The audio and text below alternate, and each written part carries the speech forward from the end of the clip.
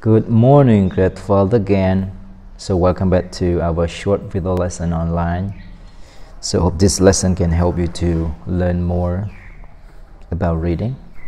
So just move to Unit 3, A Fire at Home. A Fire at Home. Okay? So what you need to do, you write down the date exactly when I send you the lesson and the titles, and then you will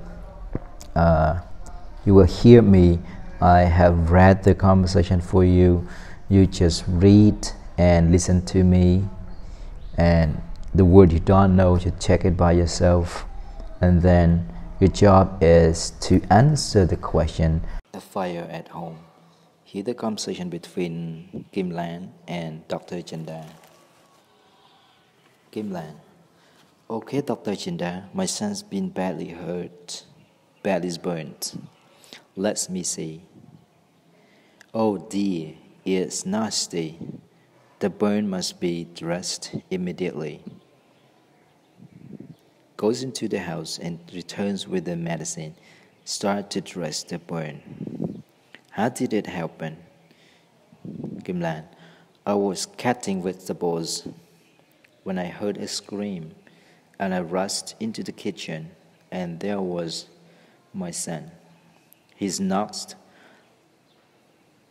hot water over himself. He's only just stopped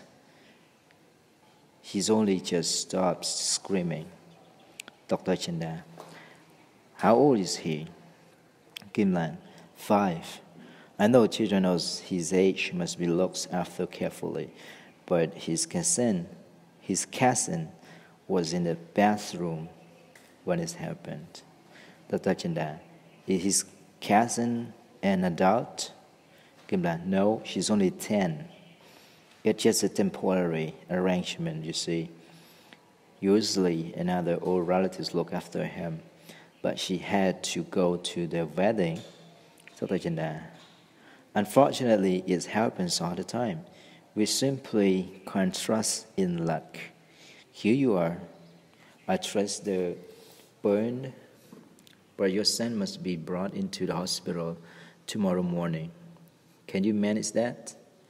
Oh yeah, thank you very much. I'm sorry to make you work at home on a Sunday, Dr. Chanda, but I felt it was an emergency. Dr. Chanda. That's all right. Doctors often have to sacrifice their free time. It's part of our job. It's part of their job. អ្វីដែលបងត្រូវធ្វើហ្នឹងគឺសូមឆ្លើយសំណួរពី1ដល់លេខ5ហ្នឹងទៅសេចម្លើយដល់ក្នុងសៀវភៅទៅចែកណាហ្នឹងហើយសូមអរគុណ Enjoy it